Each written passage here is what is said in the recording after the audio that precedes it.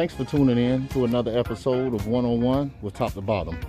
Now, what I want to talk about today is safety hazards, child safety hazards in particular. I want to take a look at these stairs here. Let me flip this camera around for you. These stairs,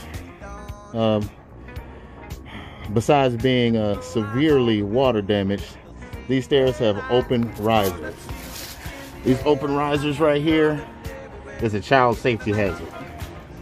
What that means basically is for toddlers and small people, very easy for them to fall in between these risers. In a lot of cases, their whole body will fall through and they'll end up going downstairs the fast way.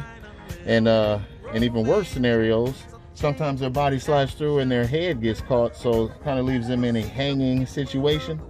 But just want to put that out there, let everybody know, open risers is a child safety hazard. And that's another one to consider when you're purchasing your property. And thanks for tuning in to another episode of One-on-One with Top to Bot.